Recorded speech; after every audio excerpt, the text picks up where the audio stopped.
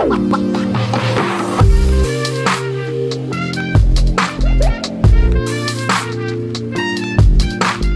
everybody, welcome back to my channel. I am so sorry about my appearance. I definitely need to get my eyebrows done. I'm looking bushy, busted and disgusted, but I just got back from the gym and today is the day that I'm finally going to be getting my hair locked, okay?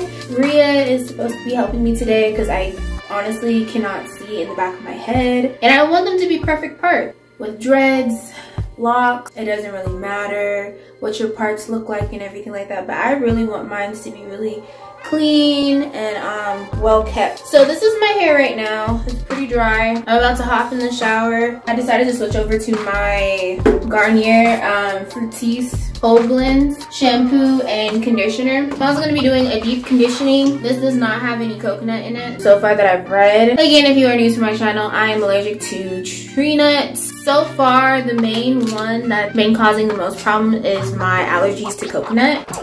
But yes, I wanted to bring you guys on my new hair journey or spiritual journey that I'm going through anyway. I just turned 24, woo-woo, to the Virgo season. Well, now it's Virgo, but it will always be Virgo season with me. So, I'll catch you guys in a few moments. I'll catch you guys later.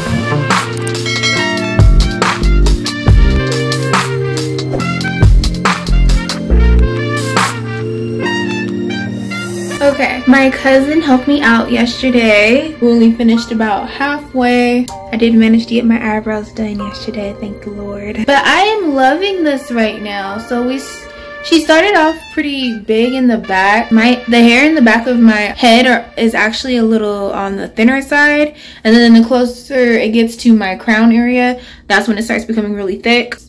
I don't know if you can really see that. In the back, it starts off pretty big. I can give you an example with these. And then as far as it goes up, it gets skinnier and skinnier and skinnier. So at first I was kind of worried because of how small they are up here. I talked to my friend Irene and she was like, oh, her friend had ended up starting out with sister locks, and the best thing about having small locks is that you can twist them as they get bigger, because once they're big, you know, it's hard to go down in size. You would have to actually take out the whole entire dread. It's so small compared to this big old twist back here. I might probably start breaking these apart as well, but so far I love it. It's pretty shiny. Let me see if I can. I'm loving this. And I wanted it to have a lot of locks anyway, because I wanted it to be thick and enough to style with and everything like that. So I'm excited. He's going to be coming over again and we're going to finish up hopefully this top part of the head. And I will be back with the final results, okay? I'm exhausted. Okay, so this is the finished result. I have not counted them yet.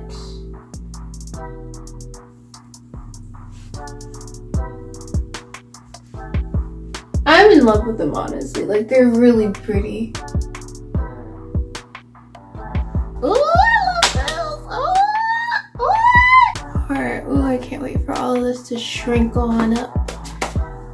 Alright, you guys. I ended up taking this quarter part of my hair down again because I was not satisfied with the part. I have like serious OCD when it comes to parting my hair. I really love for my hair to look neat all the time. So this is gonna be a tough journey for me because I know I can't slick my hair down like I want to and everything like that. But so far I am loving this. This is how I styled my hair for today.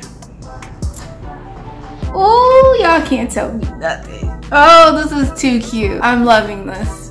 I'm loving this. So I started my lock journey on October 6th, I want to say. Okay, correction. I started my hair journey on October 5th.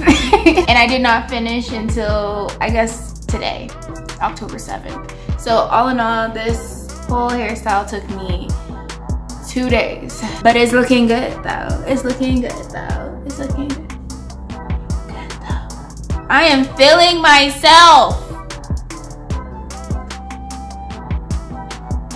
I'll see you guys in a month though. Bye.